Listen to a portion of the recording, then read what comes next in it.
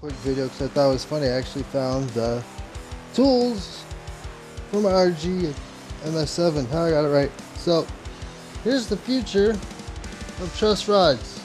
Can you guys see that? I'm sure you can. Then you open it up, and the funny thing is, you usually get a bunch of Allen wrenches. It's like, wait, there's only two. Few moments later. Truss rod, but yeah, goes in like that. There's your future of truss rods, my friends, my fellow tech heads.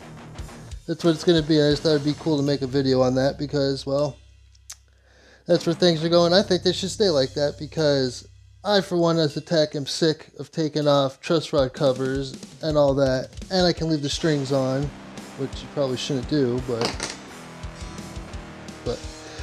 yeah. So there you go. Wanted to show everyone that it's cool to have that there, and I was a little amazed by it, and it's a lot easier to do when you have the bar and you're not using an Allen wrench. So definitely wanted to show everyone that, and I hope you guys enjoy it. Have fun. Take care.